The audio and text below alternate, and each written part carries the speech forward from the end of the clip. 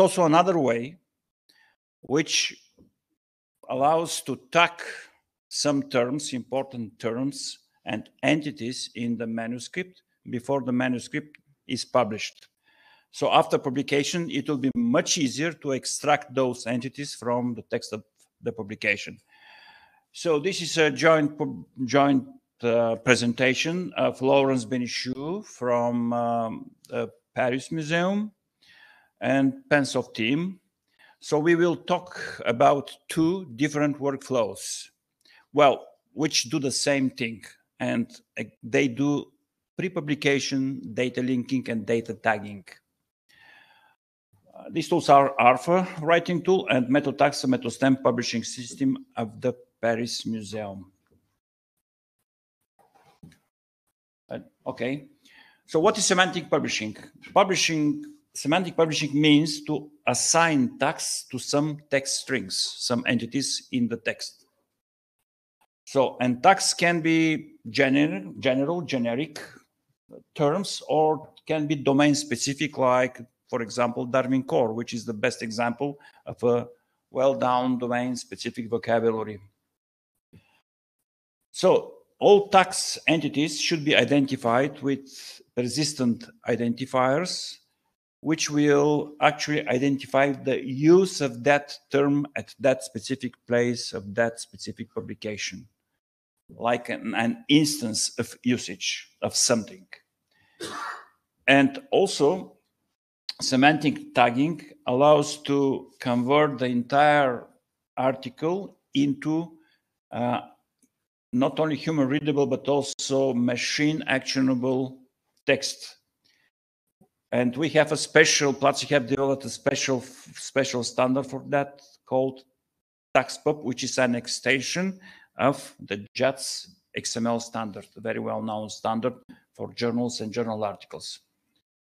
Okay, here is just an example of semantic tagging of a taxon name. So you see the name in the human readable text, Nixonia masneri.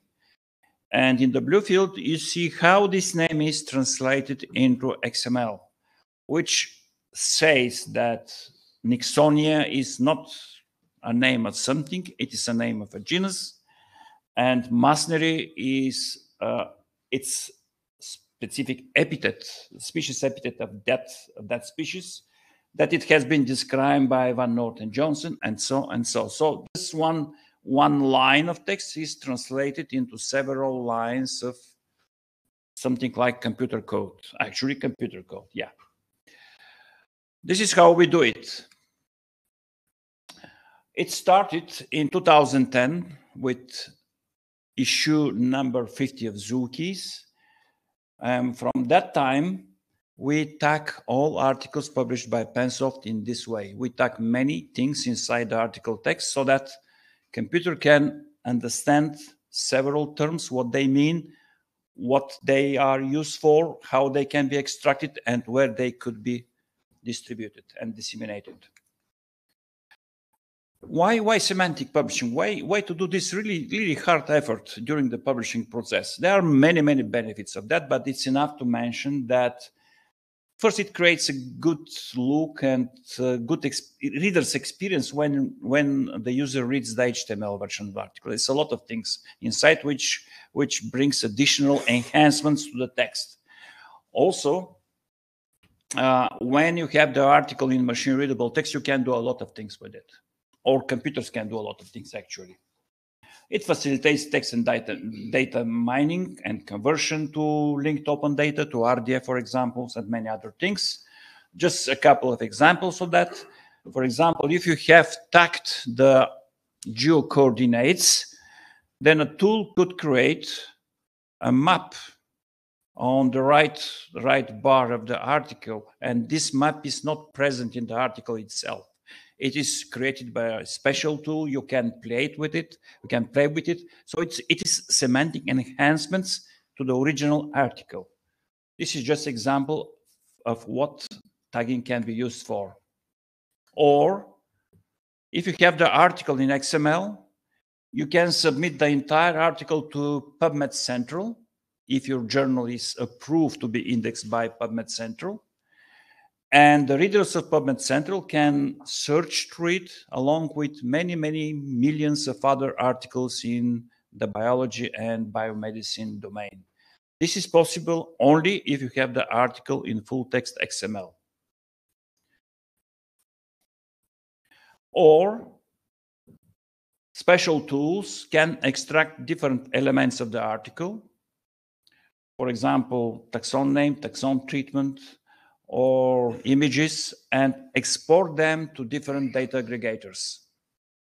So this is a workflow which exists for already 12 or 13 years. If you look at a material citation, which is actually occurrence record, a published occurrence record of a specimen, you can see that there is a lot of links inside that only occurrence record. One can identify first the journal, then the article through the article DOIs, the authors of the article through their ORCID IDs, taxonomic name through the catalog of life IDs. So all those elements which constitute the species occurrence record can be identified and linked to each other. And actually, this system already exists. It is developed both by Platzi and also by Biodiversity Data Journal of Pensoft. So there are two workflows for pre-publication tagging. The first one is Metotaxa or Metostem workflow, currently elaborated by the Paris Museum. They got a grant for that, and exemplified by the European Journal of Taxonomy and Platzi. The second one is update of Pensoft publishing workflow with the second version of the ARPHA writing tool, which some of you, I think, know through their publications in the Biodiversity Data Journal, with much more semantics as it was available before. Metotaxa workflow, what is it? When the manuscript in Word file is accepted for publication, the desk editor or technical editor puts some styling on the text, which identifies the type of information this text represents. Then all the text is converted into XML, and editing of and adding of semantic tags is possible in that XML. At that stage, a web service actually contacts the Platzi Golden Gate editor, and the Golden Gate annotate text entities in the text with their semantic tags. After this procedure, the taxon treatment or a description of a species look like this. All these separate sections of the treatment, the name, the figures are already tagged, so they can be exported separately from the article, from the entire treatment. Also, the same holds for the material examined part for the occurrence records, which I just mentioned. They are parsed by Darwin Core entities by the same tool. Then in the tool, the technical editor also should, of course, add some metadata about that article, when it will be published, the DOI of the article, and checks also the metadata provided by the authors for their consistency. The bibliography is also being parsed by the different elements of the references in the reference lists. And at the very end, the basic XML, which is a simple XML, so to say, is being converted into TaxPub XML, which is semantically much richer than the basic XML. So all this procedure, all this process happens before publications. In a very similar way, Pensoft does this, but we start from the InDesign file, not from the Word file. So it's a different process, but does more or less the same things. The Paris Museum also developed additional module of their system called Metostem, which is designed to extract and republish monographs, especially floras or faunas. It has some specific tags, some specific feature, for example, like a special field for verbatim names of the plants or animals. So it's more focused on monographs in contrast to Metotaxa, which is focused on journal articles. So now I will tell you a bit more on the ARPHA writing tool. This is a second version of the tool developed during the Bicycle project. This is a collaborative authoring, reviewing, and publishing tool where the authors can write their articles, just like they do in Google Docs. But it provides some more features than Google Docs because it is a domain-specific tool. It is designed to serve biodiversity and also general biology users and authors. This is the dashboard of the tool when one can have several manuscripts in preparation, invite collaborators, authors, and so on. Additional semantics which we added, in addition to those which already existed for 10 years at Pensoft, is, for example, adding context to in-text citations. There is a special ontology called CITO, which defines your evaluation of the article you cite. You can not just cite something, but you can say, I support the results of that article I cite, or I question it, or I disagree with. This is a very simple feature just by selecting some values from the ontology. And they stay in the XML, so they can be harvested by machines, which will also track not just the act of citations, but the context of citation. Another feature is if you type a species, then the tool will contact Catalog of Life and suggest the canonical names of that genus, for example, depending on the text string you type. And you can select a taxon name, which will go into your manuscript together with its Catalog of Life ID. So in this way, the taxon name really becomes unambiguous. It has a canonical text string, it has ID, and the ID stays in the XML. So if we import material citations, occurrence records, you can see here easily that each term has its value, which make the occurrence record already parsed at the moment of its import in the tool. So those occurrence records are exported to GBF just on the day of publication. They go straight. They are high quality occurrence records. There is no ambiguation in their interpretation because they are taken from the databases in that structured way you see it now. So persistent identifiers. Many things in this rich XML which we produce has IDs. Imagine that each taxon name has its Catalog of Life ID, but also each mention of that taxon name, which we call taxon name usage, has a separate UID in the XML. We have both the taxon name ID and the taxon name usage ID, and we clearly separate these two. In the Bicycle, we, together with Platzi and with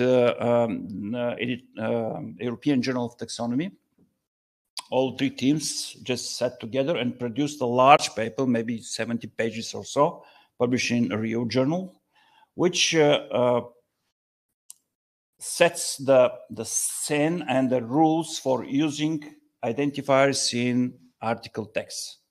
So if you are interested in that, you can find a lot of recommendations, what kind of identifiers, how to mint those identifiers, how to assign them in the XML, which let's say, syntax you should use to put those identifiers. And I think this is from me, right on time, but we have 2 minutes for some questions.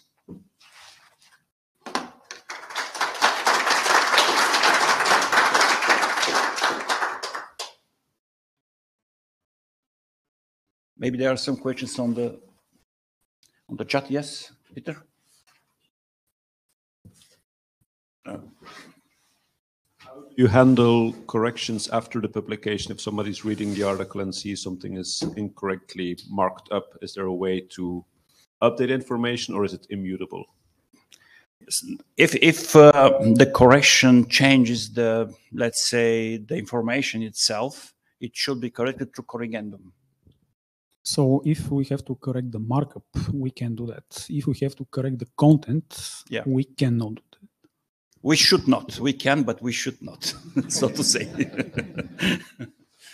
So we do this through corrigendum, which is linked to the original article through crossmark. Other questions? Yeah. Sorry. How do you handle identifying names that aren't in catalogue of life? Yeah, Theodore? I would like to answer your question. Yeah. No idea. That's the main problem.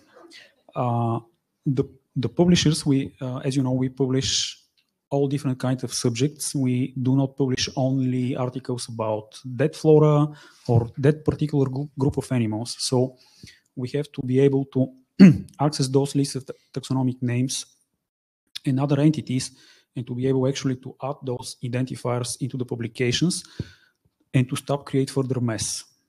And that's why it's really important to make this list as comprehensive as they could be, and to basically to start use them. So that's the. Actually, now we are working on the mechanism that for those names who has catalog of life IDs, we will use them. If not, then we step on the GBIF backbone, and we can use taxonomic names which are not in the catalog of life, and try to get basically other identifiers they may have, like Zoobank ID, IPNI ID, Index Fungorum ID, because the path of those databases is not so straightforward to the catalog of life, and there is some kind of latency. So, yeah. Yeah. At the very end, if we don't have, if we have a taxonomy name which is nowhere, you can imagine, so just not indexed, then we will always put UID of its usage. So it's identifiable, but in this case, not linked to external authority. Okay, we have to move with the next presentation. Oh, sorry. Okay. Yeah. So your talk is on pre-publication. What about post-publication? For example, the abstracts for TDWG, I wanted to link to my presentation and the recording. Currently had to do that in a comment. Is there a way to provide that more semantically after publication? You will hear about this in the next publication. Excellent. Next presentation, sorry. So it is, who should be on the stage now?